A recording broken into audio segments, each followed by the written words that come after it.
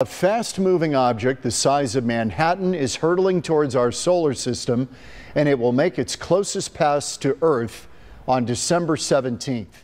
The cosmos, in its infinite majesty, had chosen a moment to reveal a secret, not with the explosive grandeur of a supernova, but with a subtle, profound whisper within the heart of human ingenuity. What began as an astronomical observation of a supposed comet, an interstellar object designated 3I Atlas, racing through our solar system, quickly transmuted into something far more momentous. This narrative, initially framed by the observations of renowned scientists, rapidly transcended the boundaries of astronomy, plunging into the very bedrock of physics, philosophy, and our understanding of existence itself. At the core of this revelation stood the Atlas detector at CERN, a monumental edifice of human endeavor. Conceived and constructed to probe the smallest, most elusive components of reality, Atlas was a colossal framework of sensors, magnets, and intricate computing systems. For years, its purpose had been to smash particles together at unimaginable energies, meticulously searching for faint hints of forces and phenomena that lay beyond the reach of human perception, patiently sifting through the debris of cosmic collisions for the slightest deviation from the known. Then, without warning, came the moment that changed everything. In a fleeting span of mere seconds, data scrolled across the control room monitors, displaying patterns so utterly alien to the expectations of physics that even the most seasoned researchers fell into a stunned, disbelieving silence.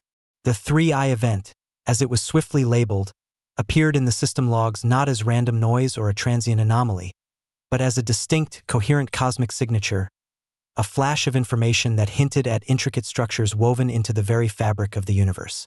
This was no ordinary anomaly that could be dismissed as a miscalibration or a technical glitch. The sheer coherence and undeniable pattern of the signal left no room for doubt. The machine had captured something genuinely real, something unprecedented in its entire operational history. The Atlas collaboration, composed of thousands of scientists from dozens of nations, suddenly realized they had brushed against an edge of reality that humanity had never before approached, a threshold into dimensions previously unimagined. At its core, the 3I event unveiled interactions that seemed to bypass the familiar scaffolding of known physics.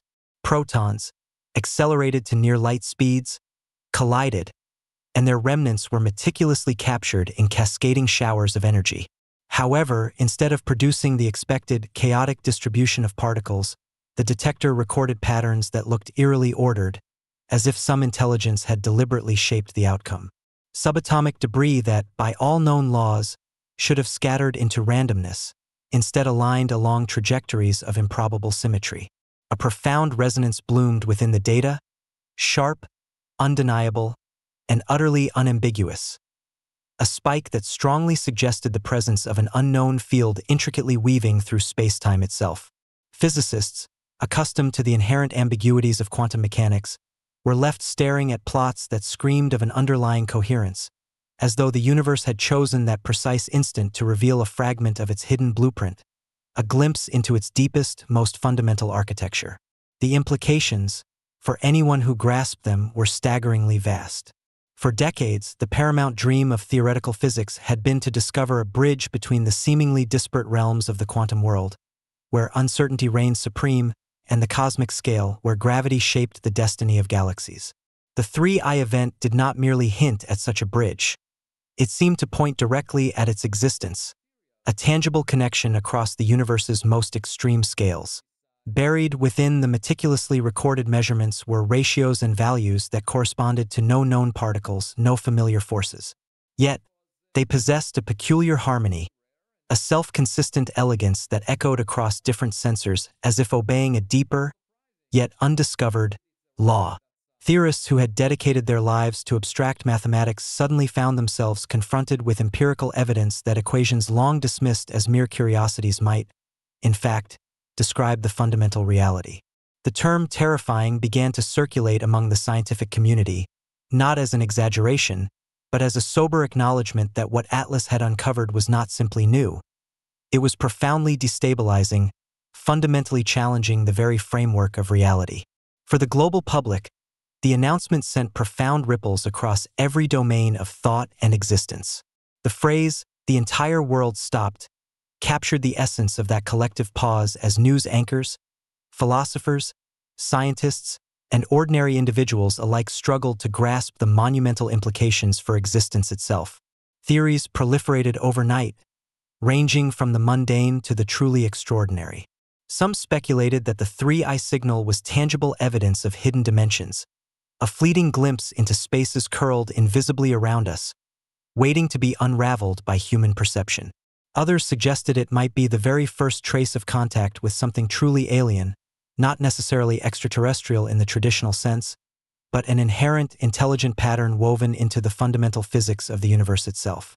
The most radical and perhaps most unsettling interpretation saw in this event the possibility that reality was not an accident of chaotic processes, but rather a meticulously structured, intentional, perhaps even conscious, design. The profound awe of this discovery was matched only by the sheer gravity of its potential consequences. If the 3-eye event truly represented a new force or field, a fundamental element of reality previously unknown, then virtually every aspect of human technology could one day be reshaped by its harnessing. The very foundations of energy, matter, and communication, long understood, might shift into realms previously reserved for theoretical speculation or even science fiction. However, alongside the burgeoning sense of wonder, there was an undercurrent of fear. The same energies that had revealed this unprecedented anomaly also carried the potential to destabilize. Was the Atlas detector inadvertently tapping into phenomena better left undisturbed?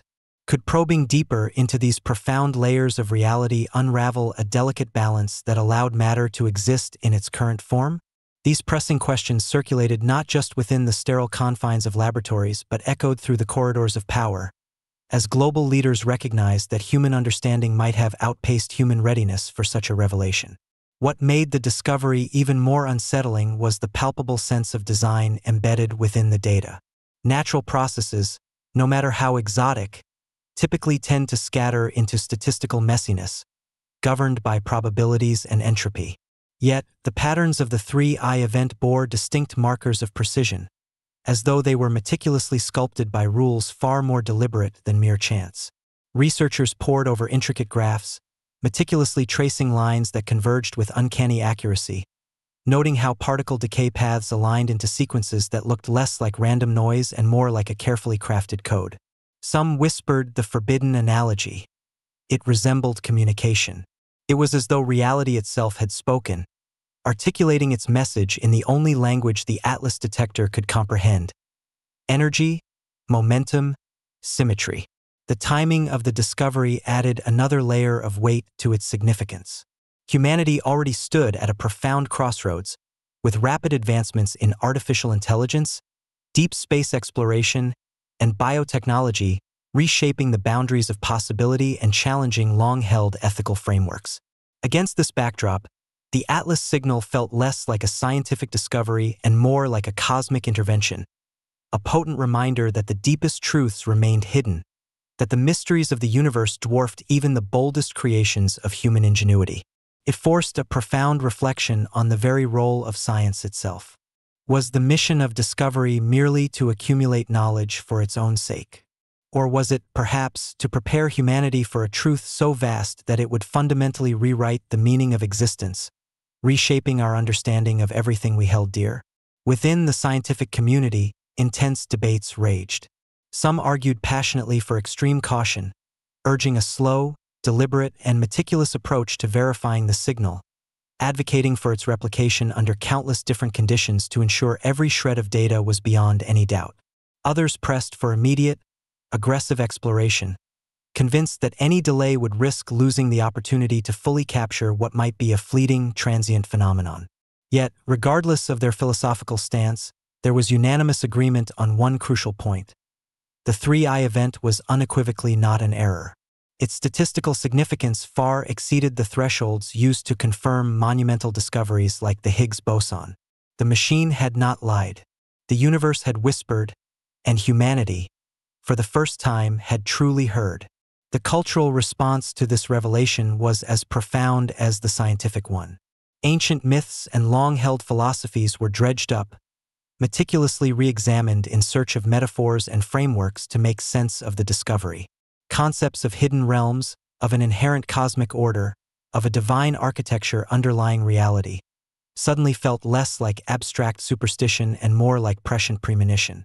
Artists, inspired by the intricate symmetry of the data, painted canvases that vibrated with newfound meaning. Musicians composed haunting pieces designed to echo its resonance, and writers filled pages with visions of a reality far deeper and stranger than anyone had ever dared to imagine.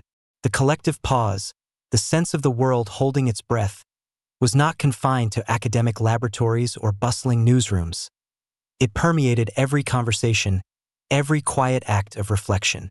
The unsettling part was not merely the discovery of something new, but the profound realization that this discovery blurred the formerly rigid line between science and inherent meaning.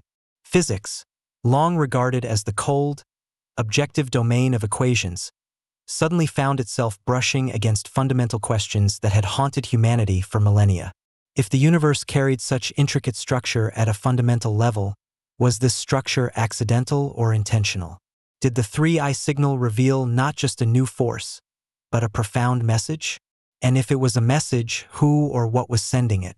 The true terror lay not solely in what might be done with this newfound knowledge, but in what it implied about humanity's actual place in the vast cosmos. The Atlas collaboration, a global collective of thousands of scientists, found itself at the epicenter of a storm that was no longer purely academic. Governments demanded urgent briefings, philosophers demanded profound context, and the public demanded answers, demanding meaning. But the scientists themselves, despite their unparalleled expertise, could only admit to being as profoundly shaken as everyone else. For all their rigorous training, nothing had prepared them for data that suggested intentionality, a deliberate design, at the very root of physical law. They were, for the first time in human history, explorers in a territory where the map had yet to be drawn, where every step might reveal either a breathtaking vista or a perilous precipice. As the intricate details of the event spread, speculation naturally turned toward the possibility of repeating it.